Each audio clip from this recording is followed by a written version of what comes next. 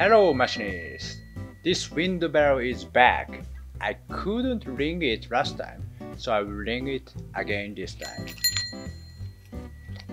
We separated Japanese English channel. We recommend our Japanese speaker to watch Japanese version at Nakamura-Tome Japan channel. It's finally getting exciting. What is exciting? Oscillation cutting is getting exciting, and today I have some new release information for you.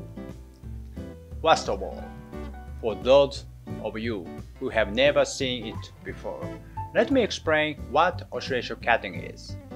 Oscillation cutting is a machining method that vibrates the cutting edge to break up chips.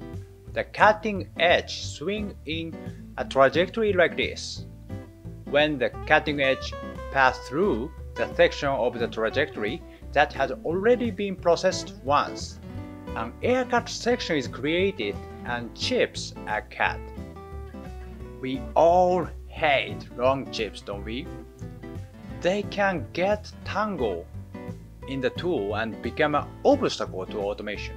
Chips that looks like badness can clog the conveyor and cause it to malfunction. Originally, chips were broken up using high-pressure coolant and chip breakers, but now a new option has been added, and it can be commanded with a very simple G code. So oscillation cutting can be commanded with only 2 lines of code. You can choose whether to oscillate on the x-axis or z-axis. The frequency multiplier I is the value for the how often we want to add the oscillation.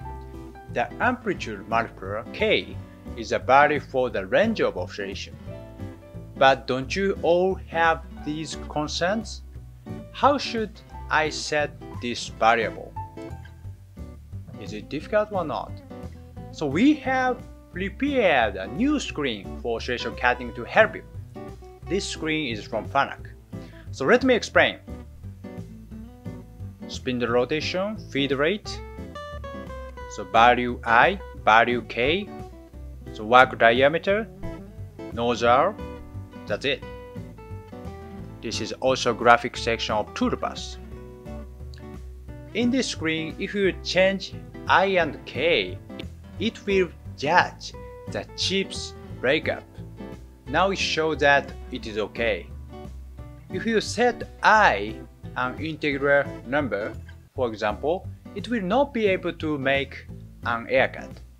It will change to NG. That's clever. Now it also gives us the length of the chip. Actually, I broke up chips by oscillation cutting, but I want to make it shorter. In such case, let's increase the value of I, or the maximum chip's length is getting shorter. This looks very useful. And everyone is concerned about the surface roughness. The data shows the surface roughness gets about 4 times worse in oscillation cutting compared to normal turning. This can also be alleviated by changing the I and K values and the feed rate, so it can be adjusted here. That's another good one. However, so these values are only theoretical value, so we could appreciate it if you would pay attention to them. And the code created here can be easily inserted into program statements. Now, let's actually use it. Let's start with taper machining by oscillation cutting. Here only one axis is the oscillation. It is divided well, isn't it? The customer had asked us, can you do with taper? I'm glad to be able to show it to you like this.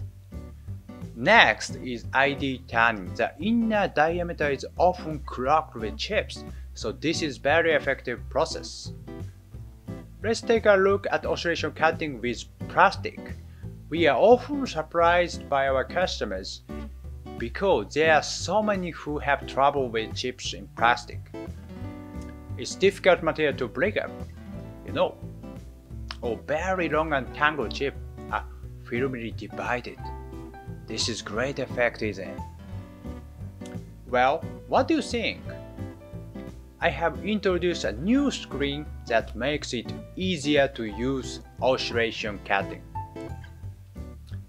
We hope this new screen will be ever easier to use and that this wonderful machining method will become more widespread. On this side topic, the blue chips plastic felt like summer to me. The season is completely in autumn, but I would like to remember the hot summer when I see these chips. I'm off to collect some chips. See you, machinist. Bye.